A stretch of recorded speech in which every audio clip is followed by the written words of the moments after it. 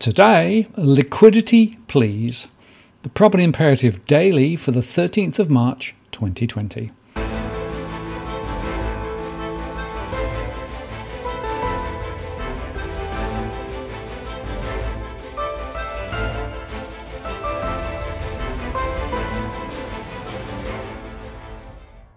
Hello again, it's Martin North from Digital Finance Analytics.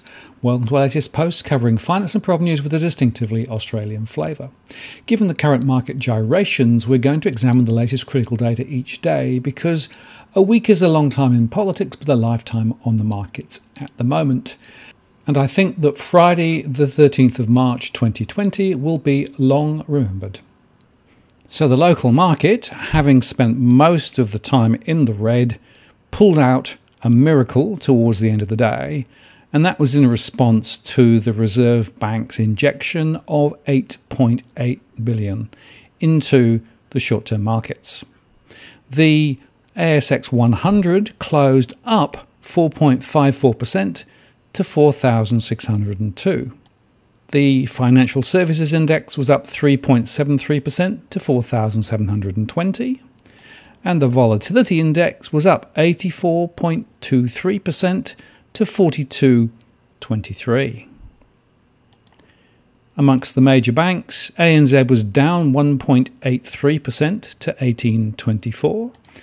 CBA was up 0.3% to 64.41. NAB was down 3.27% to 17.87. And Westpac was down 2.33 to 17.62. Westpac confirmed that it had been hit with another class action relating to the AUSTRAC scandal. The class action was brought by Johnson, Winter and Slattery, and it's been filed on behalf of certain shareholders who acquired interests in Westpac securities or equity swaps between 2013 and 2019. The claim relates to market disclosure issues connected to Westpac's monitoring of financial crime over the relevant period and matters, of course, that are subject to the AUSTRAC proceedings. And Westpac said they would be defending the claim. The Bank of Queensland was down 1.18% to 5.84. Bendigo and Adelaide Bank was up 0.77% to 6.55.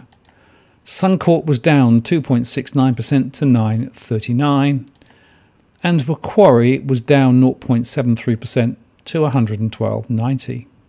AMP was up 1.46% to 139. Genworth Mortgage Insurers was down 8.04% to 206. McGrath was down 4.17% to 23 cents. And Yellow Brick Road was down 17.65% to 7 cents. AFG, the mortgage aggregator, was down 2.79% to 1.74, and Mortgage Choice was down 1.96% to 75 cents. So all those stocks directly related to the property sector are significantly depressed at the moment. The Aussie dollar ended up 1.20 to 63.09. The euro Aussie dollar was down 0.9% to 1.77, and the Aussie Gold Cross was down 1.11% to 2,505, while the Bitcoin Aussie Cross was down 40.42% to 8,439. And overnight, US stocks had staged a fresh plunge, pushing the S&P 500 index and Nasdaq Composite into a bear market and officially ending an 11-year-long bull run market. And of course, in spectacular fashion, the issues around oil, the virus, and the fear of recession all helped to fuel almost indiscriminate selling of assets considered risky and haven assets like bonds and gold alike.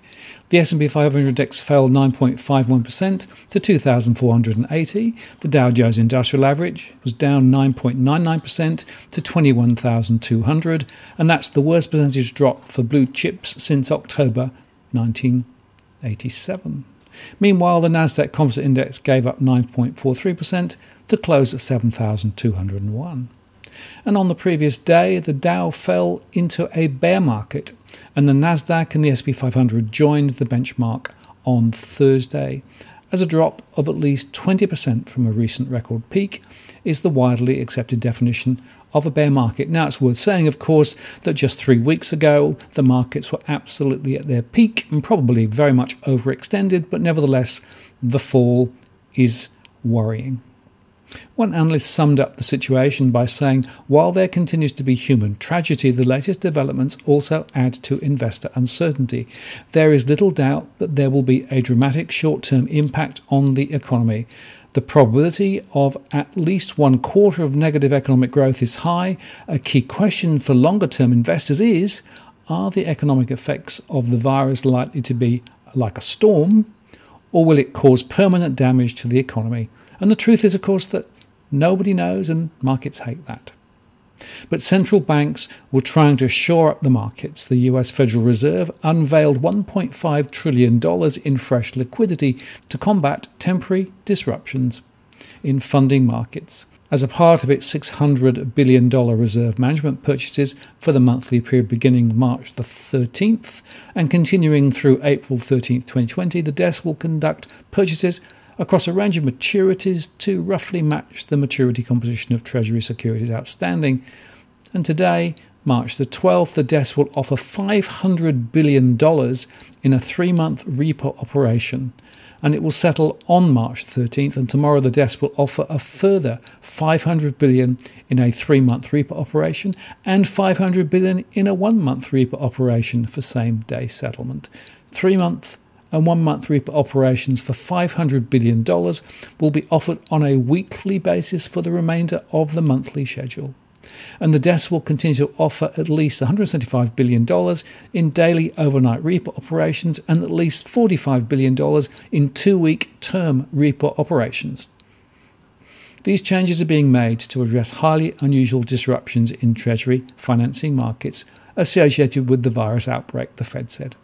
And in Canada, in order to support the continuous functioning of financial markets through the provision of liquidity, the Bank of Canada announced 2 measures. First, acting as a fiscal agent, the bank will broaden the scope of the current Government of Canada bond buyback program. This is intended to add market liquidity and support price discovery. Until further notice, buybacks will extend across all benchmark maturity sectors and will be conducted at least weekly. And regular weekly operations will be conducted on a switch basis. Cash buybacks will be conducted following nominal bond auctions. The first operation will be a $500 million switch operation in the 30-year sector held on Monday, March the 16th, and additional program details will be forthcoming, including the timing of the first operation. And second, to proactively support interbank funding, the Bank of Canada will temporarily add new term repo operations with terms of 6 and 12 months. These operations will occur bi-weekly, starting with the first operation on Tuesday the 17th of March 2020.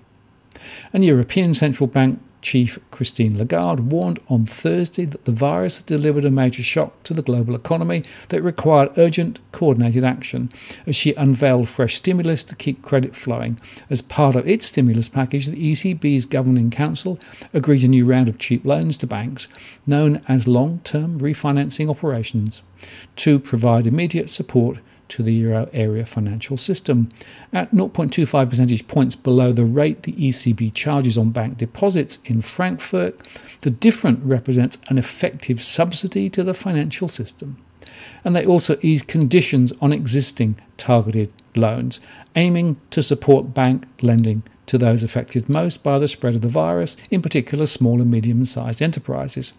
And the ECB will pile an extra 120 billion euros or $135 billion of quantitative easing asset purchases this year on top of its present 20 billion per month. And on top of the monetary measures, the ECB's banking supervisory arm said it would allow banks to run down some of the capital buffers they must build up in the good times to weather crises. But it surprised observers by leaving key interest rates unchanged. And now the AFR is reporting that the RBA is supporting liquidity in the banking system in Australia. The Reserve Bank of Australia is pumping $8.8 billion into short-term commercial bank funding to ease a squeeze in global credit markets. The emergency move follows a similar intervention by the New York Federal Reserve overnight. The US Treasury market seized up after debt investors were spooked. Local bond market sources reported an evaporation of liquidity, heavy selling pressure, clogged dealer balance sheets, and upward pressure on government bond yields in global government bond markets, including the US and Australia. There's heavy selling of bank bill futures, a bit like the global financial crisis, one trader said. So all of this is more evidence of central bankers trying to exercise their liquidity muscles, but the markets were not necessarily impressed, and as I said before, central bankers cannot cure a virus. And Fitch said that fiscal easing will be part of the optimal policy response to economic shocks or downturns, particularly for sovereigns with strong public finances. However, fiscal loosening rarely pays for itself, and persistent deterioration in public finances will increase the risk of sovereign rating downgrades. With sovereign borrowing costs at record lows and monetary policy potentially running out of firepower, many commentators argue that government should relax fiscal policy to boost GDP growth and can do so safely without putting public debt sustainability at risk. Now, Fitch tends to use the term fiscal space primarily to denote the room for governments to run larger budget deficits or increase public debt without triggering a rating downgrade. This is a narrower concept than the IMF's the room for undertaking discretionary fiscal policy relating to existing plans without endangering market access and debt stability. And they said all the G7 plus India are among the three weakest sovereigns in terms of public finances in their rating categories. The GDP of three sovereigns with the weakest public finance in each rating category totals 54% of world GDP, while the three strongest in each category total just 5%. So countries where fiscal stimulus could provide a fill-up to global growth have less fiscal space available for doing so. And Morgan Stanley states the obvious. For those who have at least been following DFA, the stresses in many areas of the financial markets are spreading. The market is increasingly pricing in a seizing of the real economy as the market awaits more details on the timing and scope of response. Compounding these problems is growing financial stresses as cash becomes dearer, which threatens to create a negative feedback loop between markets and the economy. Poor liquidity, a breakdown in correlations, physical exchange is closing like the CMA. For now, and many working from home compound the problem. While a 2008-style financial system meltdown may not be on the cards, the market is increasingly demanding greater liquidity backstops and greater fiscal action. And finally, Damien Boy at Credit Suisse pretty much sums it up. Overnight, the Fed announced it will be increasing its repo size to $1 trillion per month, while the ECB announced more liquidity management asset purchase measures, refraining from cutting rates into more negative territory. Yet despite all of this messaging, bond yields rose into the close and are rising in the Asian time zone. What has caused central bankers to behave the way they have? And why aren't bond yields falling in response to the measures announced? The issues are that the volatility in the bond market is now at very high levels and illiquidity is becoming a major problem. And these factors are causing some highly perverse pricing distortions across the fixed income complex and general upward pressure on bond yields, causing the Fed to consider stepping in. But there are question marks about whether the Fed's balance sheet expansion is the right way to manage illiquidity in the system. Some commentators are suggesting more nuanced measures such as debt buybacks instead. Our issue is that risk parity investors are now pretty much all in on bonds at just the wrong time, when bonds are experiencing the sharpest delta in risk profile of all the major asset classes. In short, anyone who thinks that bonds and related exposures are safe ought to think again. There is no worse place to hide than in bonds right now. We reiterate our view that it is the wrong response from the Fed to try to save risk parity and passive investors, because this task is all but impossible. There has been no diversification in these portfolios on the way down, and there is no diversification on the way up. Better to let the losers fall where they lie and pick up the pieces later. Instead, what we have is the Fed and other central banks using up all their limited ammunition against a force of nature, undermining their credibility in the process and exacerbating the sell-off in trade. Consider this: equities now look cheap relative to bonds both in Australia and in the US. But if bond yields rise, the valuation buffer for equities gets eaten away without necessarily commensurate earnings growth to offset due to the virus shutdown phase. This is not a time to capitulate on risk.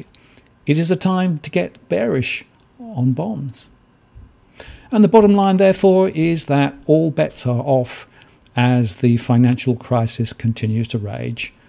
I'm Martin North from Digital Finance Analytics. Many thanks for watching, and I'll see you again next time.